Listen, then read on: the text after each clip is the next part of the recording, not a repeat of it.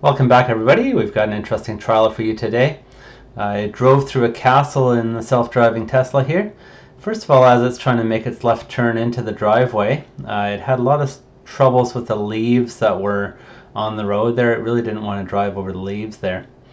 So we come into the driveway of this castle here, and the car is really hesitating a bit trying to get around this corner because it's a private road, I guess.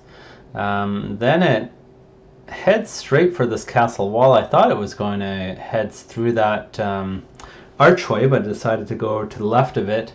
And then as we're coming out of the driveway, it starts accelerating towards the road. So you can see here in a second, as soon as we get the new destination entered, it accelerates to 40 kilometers an hour. It doesn't seem to want to stop at all. Don't know what happened there, and I had to take over.